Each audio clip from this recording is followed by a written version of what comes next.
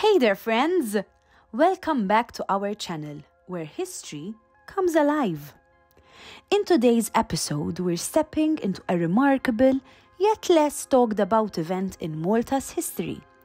It's the story of when some brave priests in Malta decided to challenge the powerful order of St. John back in 1775. Imagine a time when ordinary people had the courage to stand up against their rulers. So join me as we travel back over 200 years to this incredible period to uncover the courage and struggles of the Maltese people. Let me set the scene for you. Malta in the 1700s.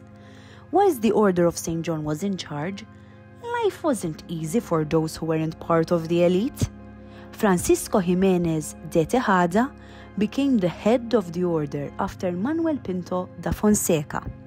Fonseca was known for his love of luxury and didn't think twice about borrowing money to support his extravagant lifestyle. But the world was changing and the knights were losing their power and wealth.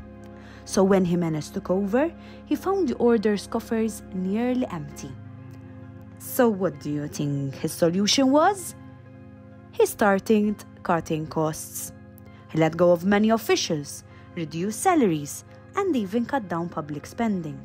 He also disbanded the local militia and introduced a tax on corn imports from Sicily. These measures hit the common people hard, and well, discontent was brewing. But what really upset the people was Ximénez's ban on hunting rabbits and hares. These animals were a major food source for the locals, and now they were off limits. The knights had overhunted them for sport, and their numbers were quite low. Between the hunting ban, the new tax on corn, and the general feeling that the knights were not treating them well, frustration was mounting. It was in this charged atmosphere that a group of priests, unhappy with the state of affairs, and led by the determined Don Gaetano Mannarino, began secretly planning to overthrow the rulers. The rebellion kicked off on the night of September 8, 1775. This date was significant. It was the anniversary of Malta's victory in the Great Siege of 1565, a time when the knights would be busy with celebrations. Mannarino and his fellow priests hoped this would be the perfect moment to catch them off guard. Unfortunately, though, not as many rebels showed up as they had expected, but they were joined by a handful of determined locals. Together, they managed to take over key locations like Fort St. Elmo and St. James Cavalier in Valletta. They hoped their actions would inspire a larger uprising among the Maltese people, but sadly, this did not happen. The knights quickly organized their forces and regained control of the forts. The rebellion, which had started with a spark of hope, was crushed within a few days. After the dust settled, the leaders of the rebellion were rounded up and put on trial. Ximénez, the man whose policies had sparked the revolt, didn't live to see its conclusion. He passed away, leaving a legacy of austerity and unrest. Mannarino, on the other hand, the mastermind behind the rebellion, was sentenced to life in prison. He spent over 2 decades behind bars before being released. He lived out his remaining years quietly, passing away at the age of 81 in 1814.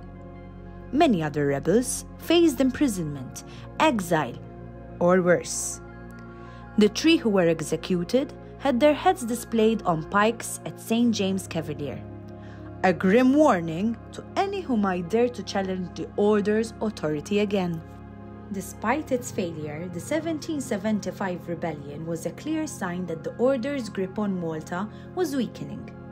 The Maltese people's dissatisfaction was becoming increasingly evident. Fast forward to 13 years later, and everything changed when Napoleon Bonaparte's forces arrived in Malta.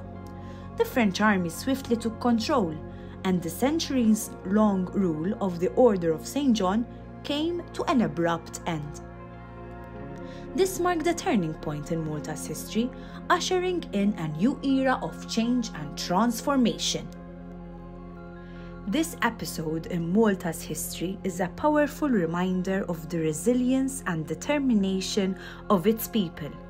It's a story of courage, struggle, and the quest for justice, even in the face of overwhelming odds.